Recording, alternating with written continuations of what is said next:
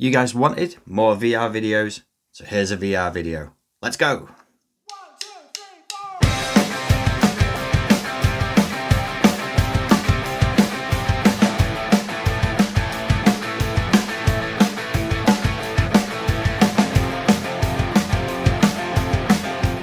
Hi everyone, thanks for pressing play, hope you're doing well. I am the man they call Pixelpaul, and this is another PlayStation VR playthrough video. Yep, still loving the PlayStation VR, still loving VR gaming. The pile of VR games is getting bigger and bigger, and I'm getting a bigger and bigger backlog. But yeah, still loving playing through some of these VR games. And I've got another two to show you today, so yeah, let's crack on and go straight into the games to go through today. And the first one is a VR game which I've been really sort of excited to play. I've been looking forward to playing this one. I've been sort of touching on the other games that I've got, but this one is one game which I've been told about, and everybody sort of says this is a really sort of epic kind of blockbuster type VR game. So it's one that deserves a little bit more time, and you know, you really need to play and get through. So yeah, the game is Blood and Truth. So I picked this up I think last month, I want to say, and just started it recently. I haven't finished it yet. I'm about halfway through it. Yeah, this is some game. Let's take a look at the first opening chapter of Blood and Truth. I will warn you, there is quite a bit of language in this, so if you're easily offended, sorry. But yeah, let's have a look at the first chapter or mission of Blood and Truth. Ryan Marks.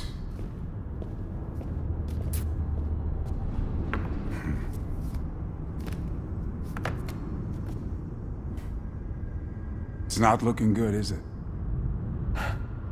I've had better days. So are you? Name's Carson, but we'll get to that. You and I are on the same side, by the way. Right. But don't I get a lawyer? You don't need a lawyer. But you do need my help. Oh, for fuck's sake.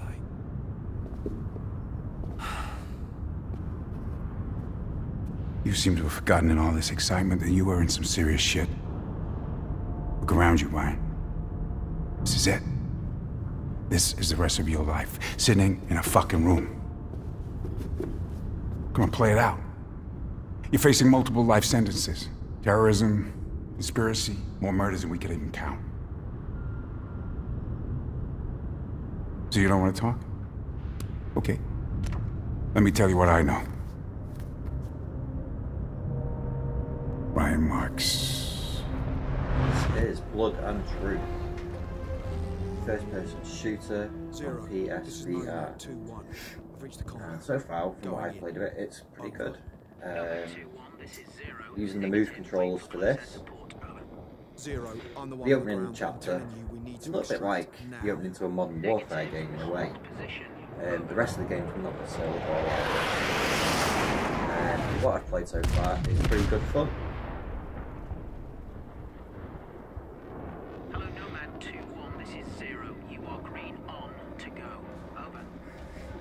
Controls are pretty straightforward.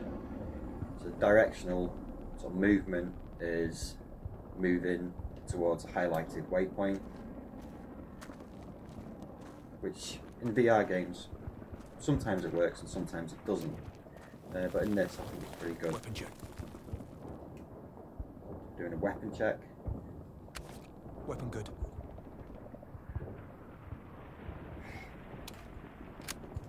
Reloading with the weapons using the move controllers is a little bit more fiddly than when you just use a normal controller, because you can use a controller with this game as well.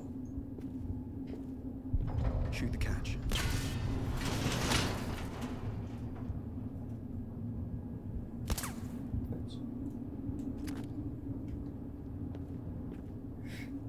I'm going to climb up these ladders.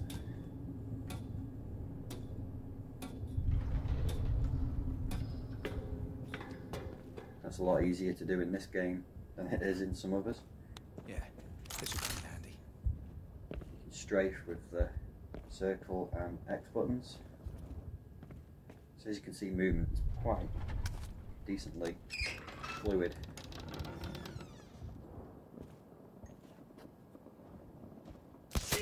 Shoot with the trigger buttons. I say yes.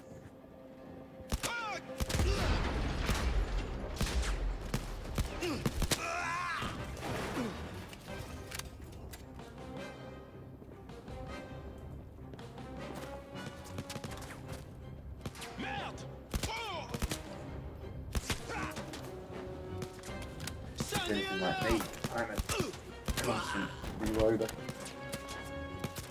I'm gonna use your edge as a trophy. Devil! Still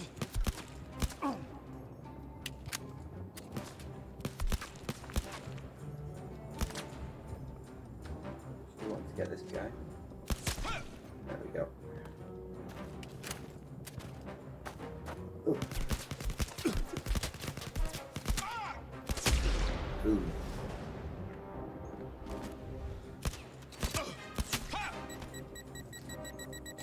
Oh. I think I threw that grenade somewhere. Enough of this! Get him! Got it. One more. X-rays down. Okay, let's move on. This level, like most sort of VR games, it's all about getting you used to the controls and the different things you can use in the game. And another thing you can do, I can pick that. this door's locked.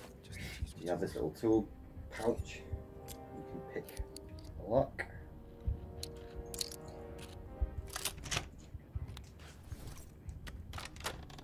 Easily done. It's fucking with my mind. Ooh, sorry guys.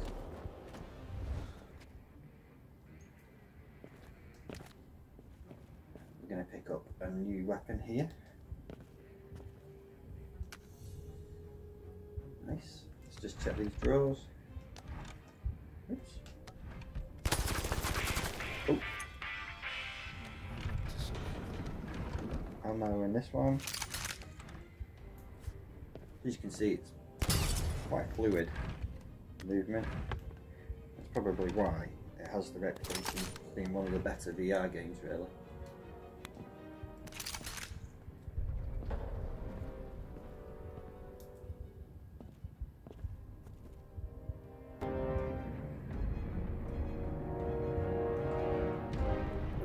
There we go, we've holstered the weapon.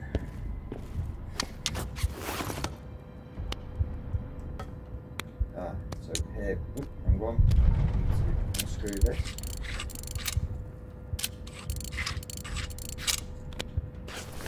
Pull that up. Pull that out. Go again. Where's the rest of your unit? Just grab Take my that. profit, fall by the right. Sounds like I'm in the right place.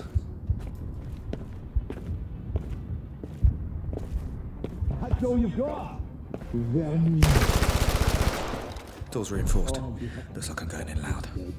Prepare a breach. Anything left of you once I finish. This to breach the door. Prime the charge.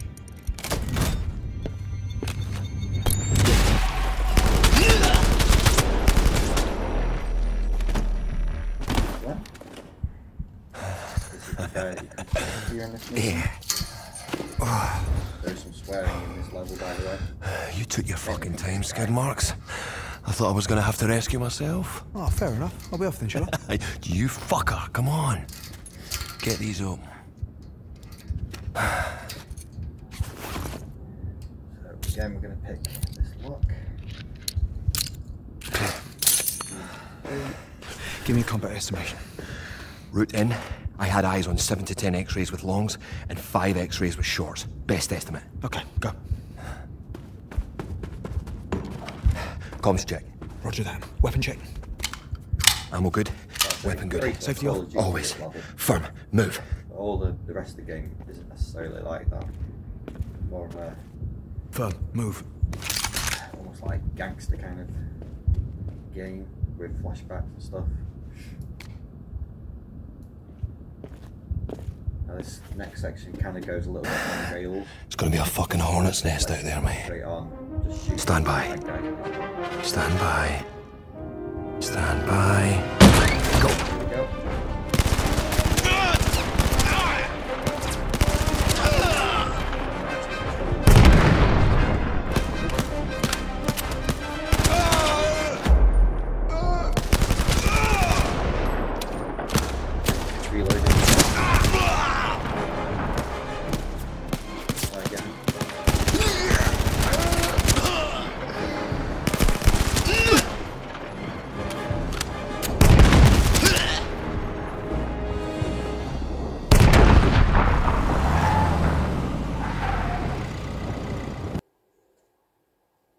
Jump in this van, and again on rail shooter, this type sort of game, this bit.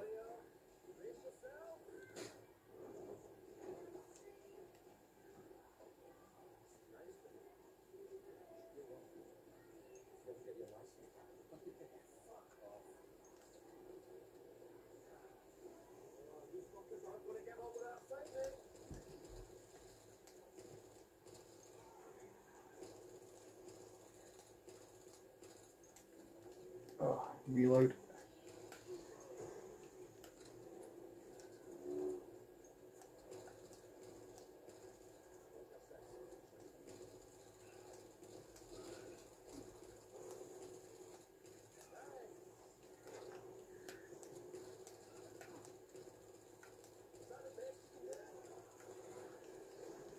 Oops. Over we go.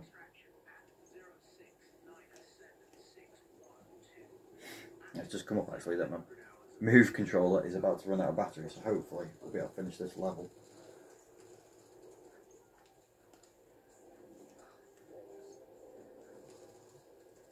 Let's get these guys.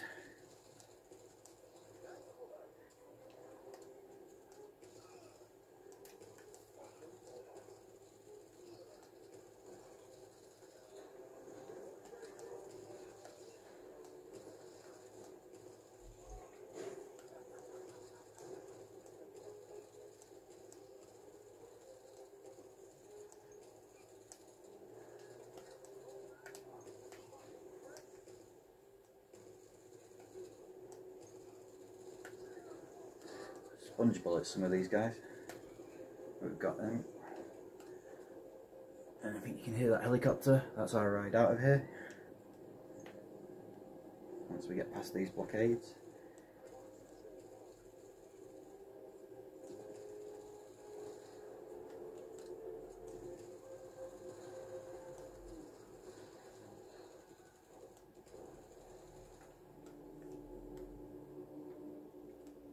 Don't need to reload, but habit. I think that's pretty much the end of this level.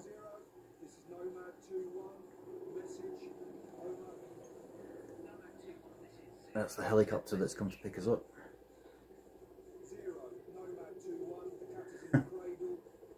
Yeah, nice action-packed sort of opening to the game. Good intro.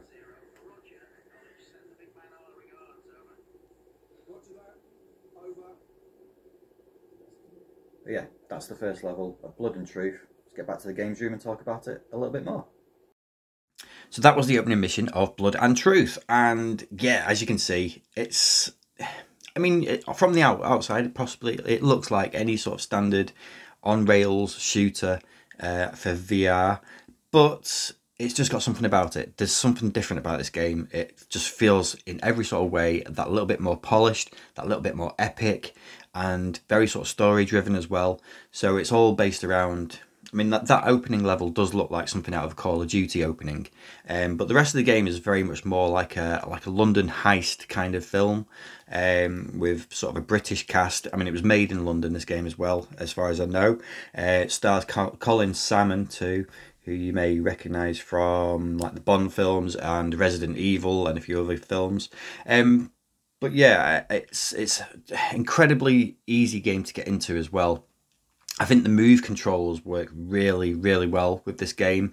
Far better than using like the standard DualShock controller, because that works. And there are certain things with the controller which are slightly easier to do, like the reloading perhaps. But for a complete immersive kind of experience, the move controllers are much better to use in this game.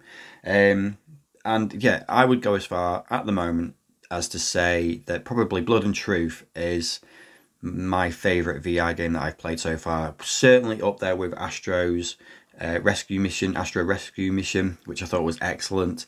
But I think, yeah, Blood and Truth is a must-have game for VR. It's a really good game, I reckon, to show off to your mates if they come around and they want to look at the VR in action. It's a good one to show off, I think. So thoroughly recommended.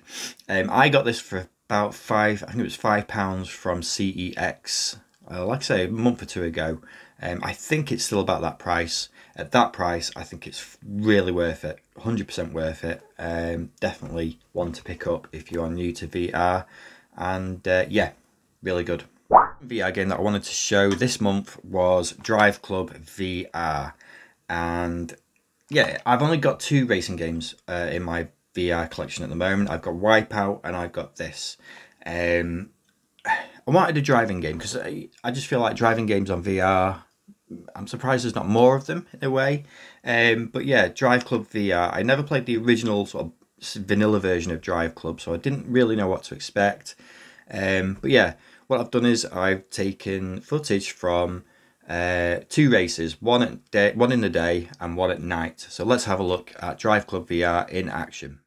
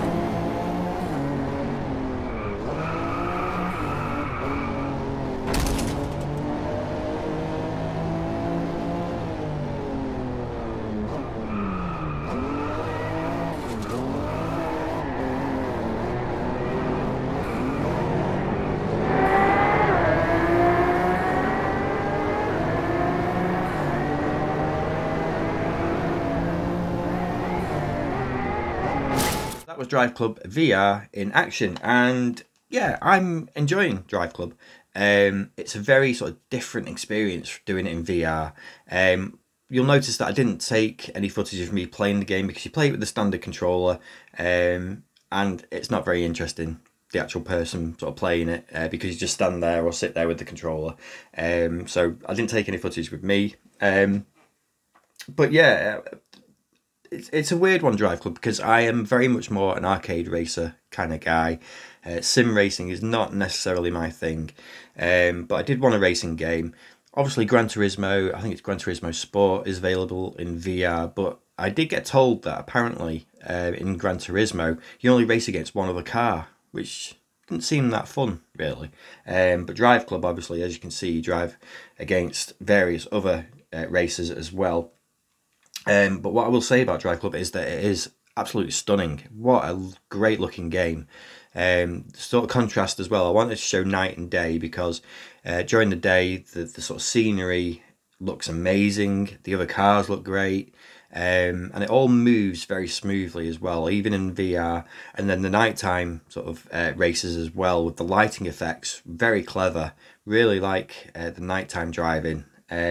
As you can see, I am not the world's greatest racing game. I think I finished last in both of those races, but it was more because I was trying to capture what was going on around me, so that's my excuse. Yeah, I'm not the world's greatest at sort of sim races. This, I don't know, this sort of feels somewhere in between the two of them, sim racing and arcade racing. Maybe because I've not played it as in depth as I would like to at the moment, but I am enjoying it. There was loads of options, you know, customization, different race types, tons of stuff in Driveclub. And like I say, I probably, like a lot of the VR games, I've only sort of scratched the surface of them. But yeah, I've enjoyed it so far. I can't remember how much I picked this up for. I want to say about £8. But again, whether that's changed or not recently, I'm not sure, but I'll probably stick it up in the corner to show you how much it currently is and how much you can pick it up for. But I think as racing games go, I think this is another one definitely worth picking up if you are new to VR and looking to build a VR collection. So two pretty solid VR games there for you, both of which I am really enjoying, really liking them, especially Blood and Truth. I think it's a fantastic game. But yeah, just the two games to show you this month. I've got plenty more to go through, plenty more to show you. I'm enjoying doing these videos. I do like doing these.